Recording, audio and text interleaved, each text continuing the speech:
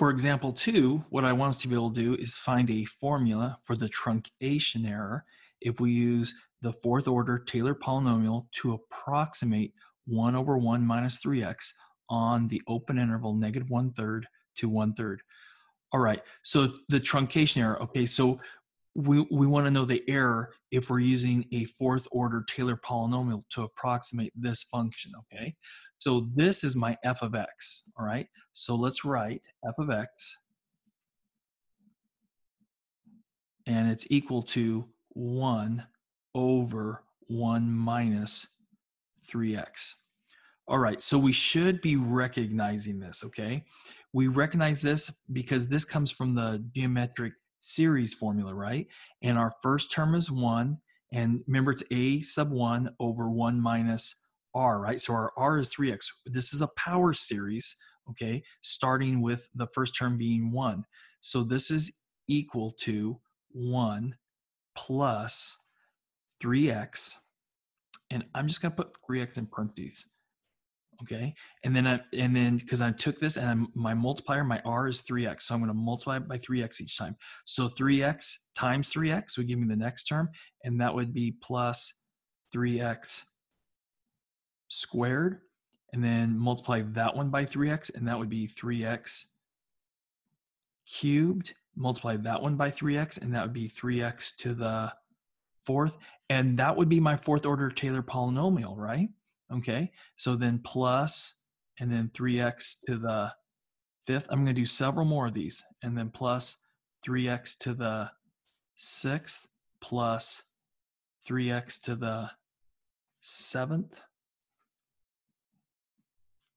plus 3x to the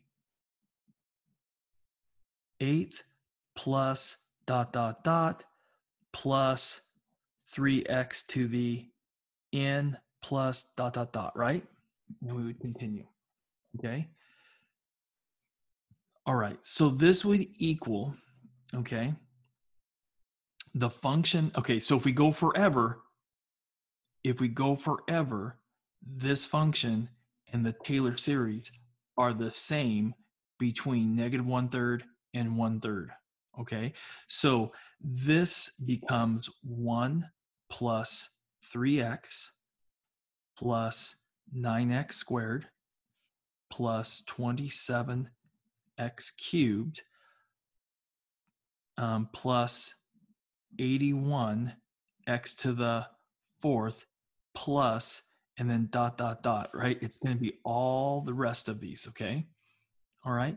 So this is going to be from here over is going to be our truncation error.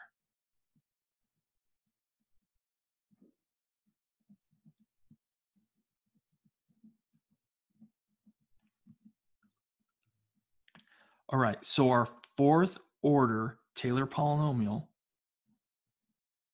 so p sub 4 of x, would equal 1 plus 3x plus 9x squared plus 27x cubed plus 81x to the fourth. Okay, our truncation error, which is r sub 4 of x, would equal 3x to the fifth plus 3x to the sixth plus 3x to the seventh plus dot, dot, dot, all the rest of them, right? All the rest of them would be this error, okay? All right? Now, how can we want to come up with a formula for this, right? What is a formula for this truncation error? So something you have to realize is this was a geometric series, right? So if we stop it at some point and do the rest of the terms, the rest of these, this is also a geometric series. It's just the first term is this one right here instead of being the 1, right? Okay, so what is our r? What are we multiplying? To go from this one to this one, we multiply by 3x. To go from this one to the next one, we multiply by 3x. To go to the next one, multiply by 3x. So our r is still 3x. It's just this is going to be our first term, okay? Now, this is really helpful if it's a geometric series like this, okay? Or a power series like this, okay? So what's the formula? Well, our r sub 4 of x would equal the first term, right, which is this 3x to the fifth, over 1 minus 3x, 1 minus r, right? Because our r is 3x. Okay, so cleaning this up a little bit, our truncation formula, r sub 4 of x, is equal to, okay, so 3 to the fifth, x to the fifth. 3 to the fifth is 243.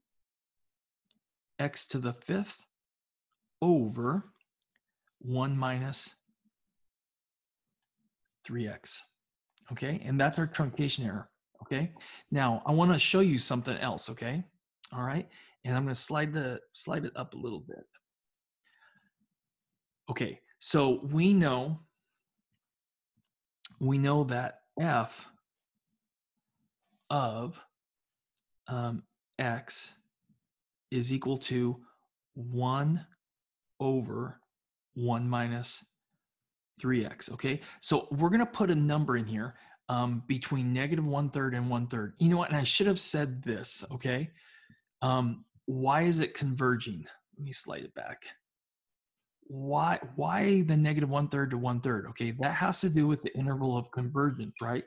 And for this to converge, right, for these to be the same, the Taylor polynomial, okay, and this is, remember, our absolute value of r has to be less than 1. Well, what's our r? Our little r here, our multiplier, it's this 3x, right? So the absolute value of 3x has to be less than 1, which means negative 1 is less than 3x is less than 1. And that's where we get the negative 1/3 is less than x is less than 1/3. Okay, and I slide that up, okay? So that's where the negative 1/3, and this can be written as negative 1/3 to 1/3.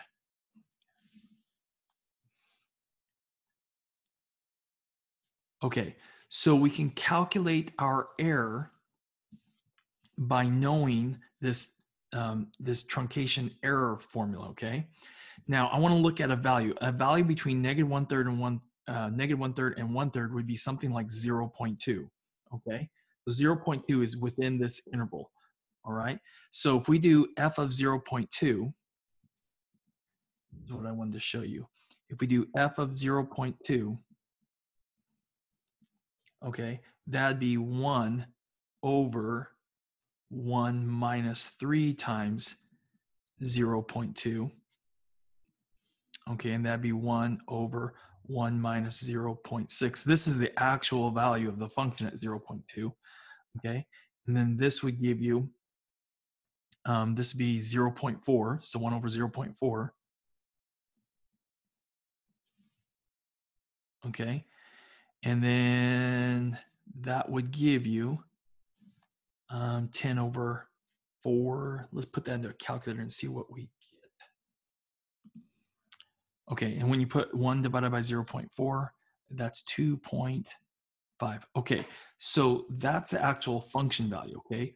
What's the Taylor approximation for this, okay?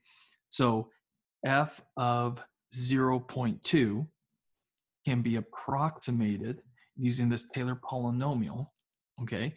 So it'd be 1 plus 3 times 0.2 plus 9 times 0.2 squared, and then plus 27 times 0.2 cubed, and then plus 81 times 0.2 to the fourth, okay? And let's see, that's, okay, so this is the Taylor polynomial of order 4 that we're using to approximate f of 0.2. And that's what you have to put this little approximation symbol, okay? So I'm going to put this in my calculator, all right, and see what that comes out to be. Actually, no, I'll just go ahead and put it in.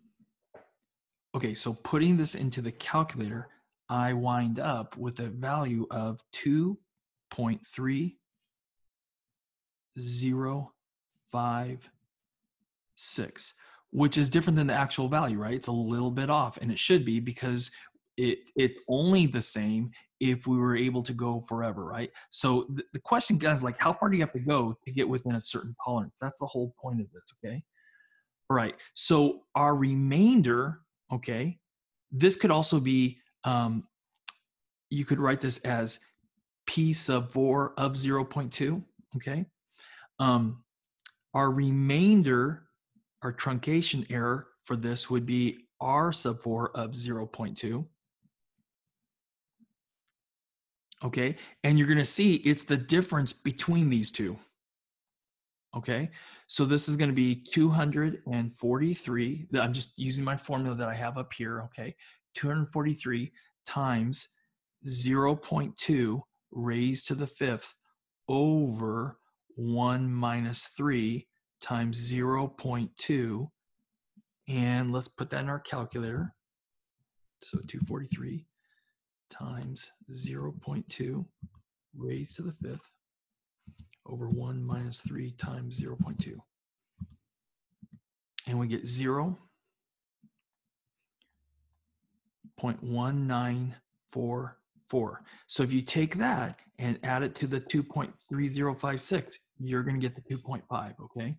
So that's how much we're off by, right? So I'm going to add 2.3056, and we get exactly 2.5. And it should make sense to you because this is the approximation. This is the Taylor approximation for this value.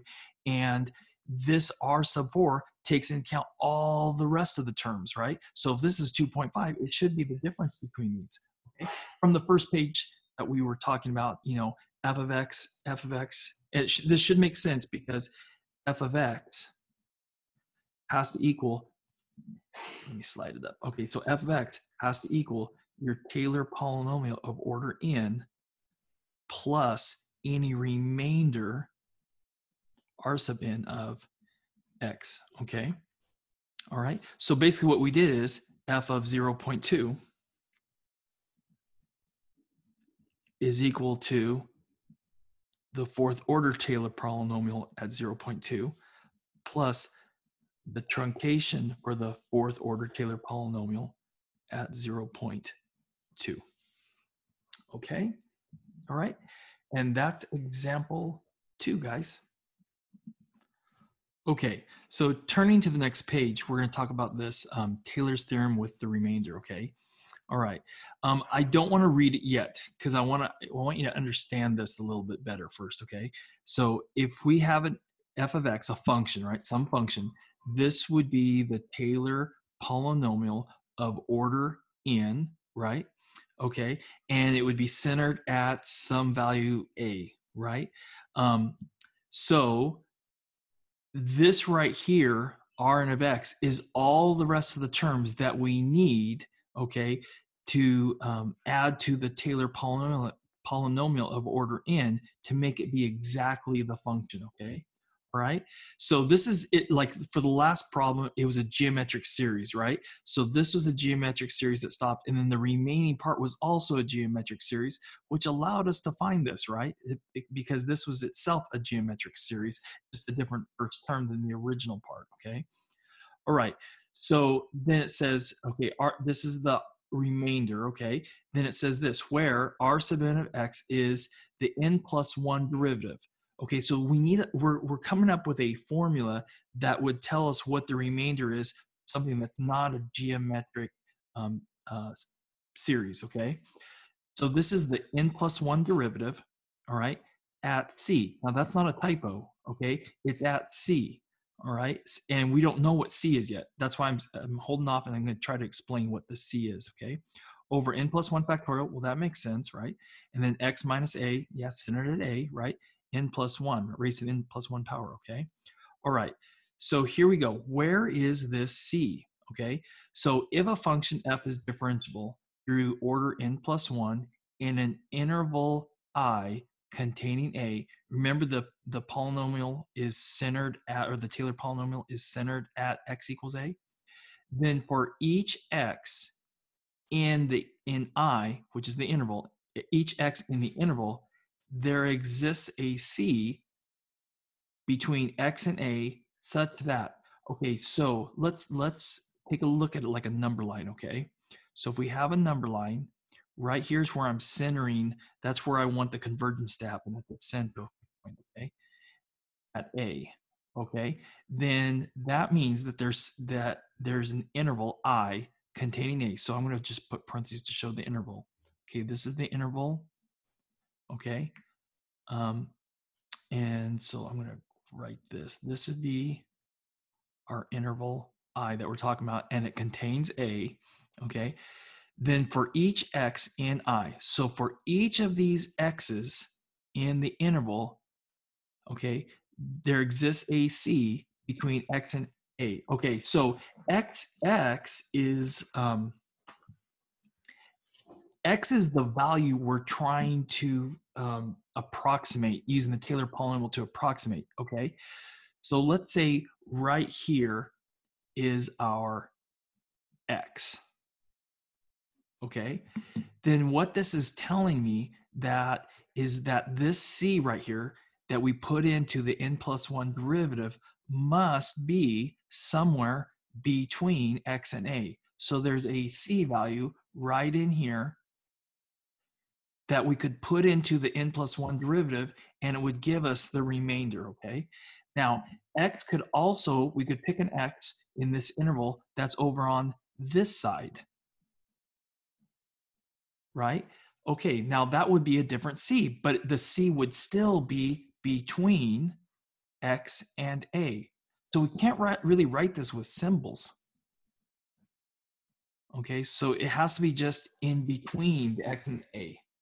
Okay, all right, so if this is where we're centering our Taylor polynomial on, okay, and this is the X value that we're trying to approximate the function for, then there's a C in between here, where if you put that into the n+1 derivative, you would get the remainder. You would get this truncated part of the Taylor polynomial, okay?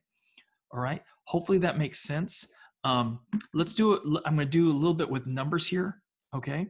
Let's say we center this at 2, okay? So our A would be 2. And our interval of convergence would be 0 to 4. So let's say this is 0 and this is 4, right? Okay, so our center, where our center would be, is at 2. All right, and let's say we're trying to estimate 2.5. Okay, so that would be our X. So let's say we're trying to do an X at 2.5. Okay, then what this tells us, this theorem, okay, what this theorem tells us is there's got to be a value right in here, okay, a C value. Now we don't know where that is, but I know it's where, I know a range in where it's located. It's located between 2 and 2.5, and there must be a value that I put in the n+1 derivative, okay, and make that my numerator and do n+1 factorial and X minus A, and what, you know, here the X right here would be 2.5 minus 2 raised to the n+1 power, okay? That would give us this remainder. Now, here's the kicker. It's almost impossible to find the C because you'd have to know what the remainder is to find the C. You could get the n+1 derivative because we have to get the derivatives up here, but this is almost impossible to do unless you have something like what we just had, the geometric series, okay? You can do it then, all right? But this is virtually impossible. It does exist. That's all this is for. It exists, okay? So there's going to be another way that we kind of we estimate the error, okay? And that's what this next thing is, and it's the remainder estimation theorem, or some people call it Lagrange error bound, okay? All right, so we'll talk about that now. All right, so now for this remainder estimation theorem, the Lagrange error bound, okay? So we know the error is the absolute value of r sub n of x. This is the truncated part of our Taylor polynomial of order n, okay? And now from this previous theorem, we know that this remainder and this have to be the same, but we'd have to find the C. But I just said it was virtually impossible, right, to find the exact C value where this would be true, okay? So what if instead of finding the exact value, instead we use the maximum of the derivative, okay? So that's what this is going to be. If we use the maximum of the derivative at some value C, okay, and we find this maximum, well, this one would have to be less than this one, okay? And it's going to be easier to find the maximum value, okay, for this derivative at C, okay? And since this is absolute values around this, okay, you can rewrite this so this is the absolute value, this one's an absolute value. You wouldn't need absolute value on n plus 1 factorial because n plus 1 factorial will already be positive, okay? So we're going to use this. I know this is very, very, very technical mathematics, okay? And I know it seems like it's like, wow, this is really, really hard, okay? It's actually easier than it looks, okay? And it will make more sense once we do a couple problems. And that's why this lesson is really long. There's a lot of technical issues that we're talking about. And it's just gonna be, I just know this video is gonna be like the longest ever, okay? So I get that, all right? I understand it. Just hang in there, okay? Hang in there with me, okay?